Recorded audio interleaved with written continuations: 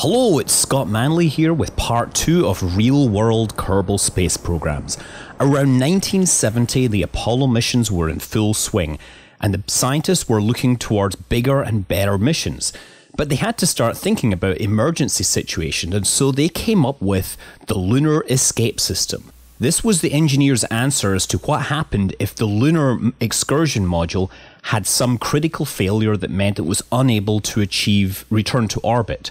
Now, these things would have to travel there on the side of the lunar module itself, so weight and simplicity would have to be critical. As such, these things looked more like the lunar rover with rockets attached.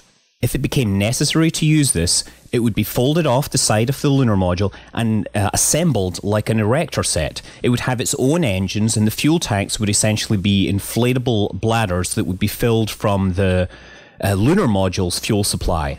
Assembly and testing would take about 3 hours, after which the pilots would detach their suits from the life support system of the lunar module and launch. From that point, they would have 4 hours to rendezvous with the command module orbiting the moon, because that's how long the air supplies on the suits would last. Let's be clear about this. There was no cabin. The pilots would basically be sitting in the equivalent of lawn chairs in their spacesuits atop a framework with a couple of fuel tanks and some rockets pushing them into orbit. In an effort to keep the mass budget as low as possible, there wasn't any room for a computer or an altimeter, so they would basically fly a trajectory that was based on stopwatches and pitch angles. They would basically thrust a certain time at a certain angle and then change the angle. Control was supposed to be provided by an RCS system or by gimbaling rockets, but there was some suggestions, and this is the most awesome part, that the pilot could in fact just stand up on top of this and lean left and right to control the pitch. Basically, think of this as a lunar orbit capable Segway. And with that vision in mind, I had the idea that I could go out and emulate something like this. I have a Wii and the balance board, so I thought maybe I could hook that up to Kerbal Space Program. So I did some research and found Glove Pi, which will hook up via Bluetooth. Unfortunately, none of my PCs have Bluetooth. So I looked a little harder and I found that I had a Mac which has Bluetooth. And there is an experimental open source driver for this. So with visions of a hilarious video wherein I crashed the spacecraft repeatedly while trying to fly it with a balance board, I threw caution to the wind and installed this software on my Mac.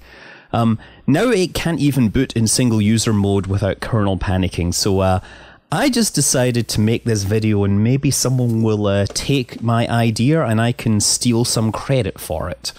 But trashing a Mac is nothing compared to the dangers that these astronauts would face should they actually have to manually fly this thing.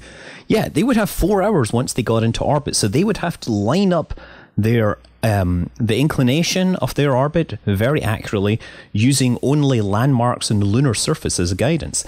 They would have to go through their launch procedure, manually ticking off the maneuvers, and once up in orbit, they would have 4 hours. Yep.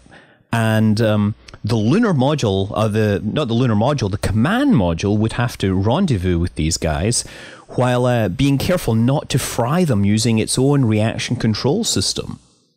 In the end, of course, Apollo got cancelled and there was no need for this system. It exists just as a series of fascinating documents about what engineers thought were acceptable solutions to these problems. Now, I don't know of any mods for KSP that actually lets you fly these things, but if you want to get an idea, take a look at Nova Salisco's Plywood Flyer, or the Europallet mod, which basically has the astronauts strapped to bits of wood. And maybe with the release of 0.16 and the addition of astronaut models, some enterprising modders will take a look at the NASA archives and decide that this is the kind of crazy thing that they want Jebediah to be flying around the moon on. Anyway, I'm Scott Manley. See you around for part 3. Fly safe.